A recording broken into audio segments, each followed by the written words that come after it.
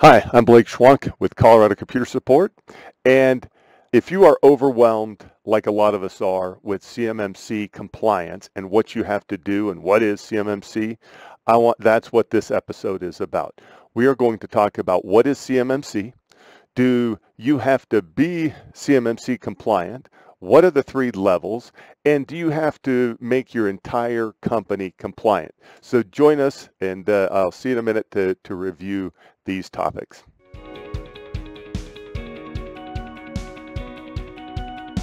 So the first thing I want to review is, what is CMMC? CMMC is the Cybersecurity Maturity Model Certification. It is a U.S. Department of Defense program that applies to the defense industrial base contractors, those people that are doing business with the DoD. And it's a unifying standard to make sure contractors are actually following what they're supposed to prevent or protect sensitive information. And CMMC is the vehicle the government uses to audit companies to make sure that they are complying with NIST 800-171, because DoD contractors have been required to comply with NIST 800-171 since January 1st of 2018. The number two thing that I want to talk about is, does my company need to be CMMC compliant or CMMC certified? Do I have to follow the rules? And the answer is yes, if you possess FCI or CUI. Now, what are FCI and CUI? FCI is Federal Contract Information, which is information that's not intended for public release, that is provided for or generated by the government under a contract.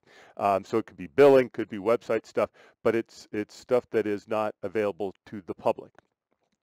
The second thing is controlled unclassified information, CUI. CUI is information that the government requires safeguarding and protection against dissemination. Now, how do you know if you have CUI or if you have FCI? If you go out to www.archives.gov, you can search there for the term CUI, or controlled unclassified information, and you will come up with a website underneath archives.gov that contains all that information, so you can decide whether or not you have CUI. The other thing is, when you respond to a contract presented by the government or an RFP, it's going to identify whether or not there's FCI or CUI in there. The government will tell you. So that's the answer. Okay, number three, what are the three levels of CMMC compliance? Now, these are all based on NIST SP 800-171.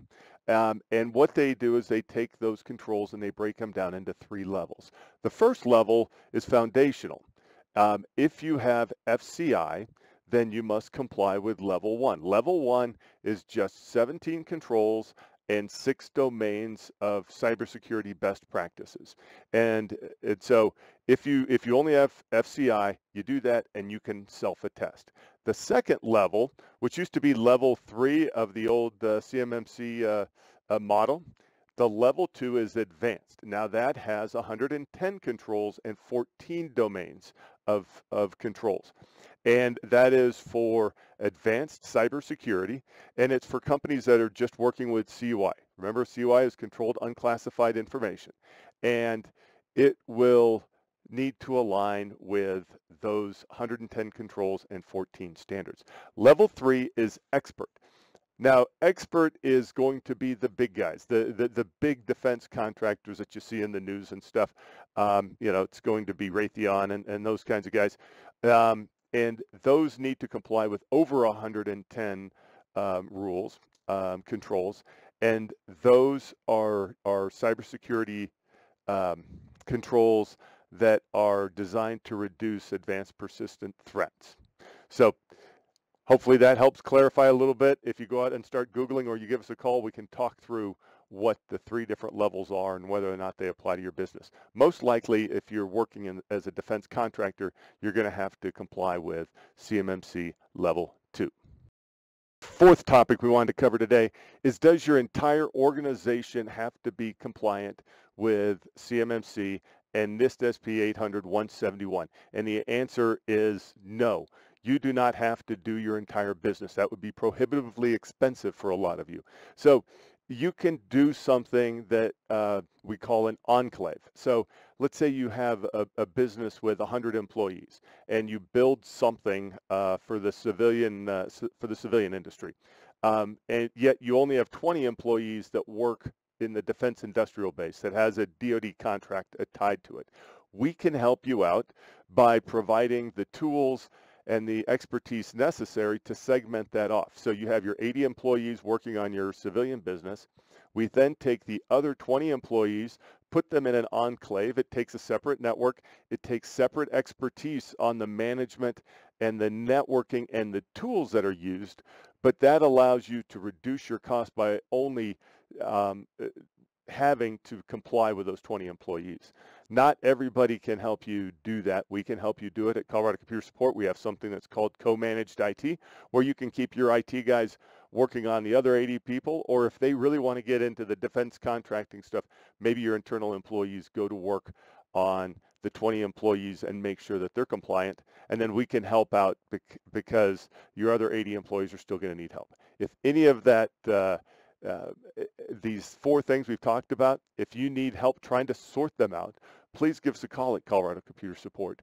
We are here in Colorado Springs, but we can go wherever you need us, work remotely. We're experts at this and a number of other IT solutions that we can provide you. Our phone number is 719-439-0599, and you can find us on the web at www.coloradosupport.com. We are going to have a whole series of these CMMC videos and training. If you would like to follow these, if you would like to get notified when more come out, please click below and subscribe to our YouTube channel. You can also follow us on Facebook, LinkedIn, and Twitter. So have a great day.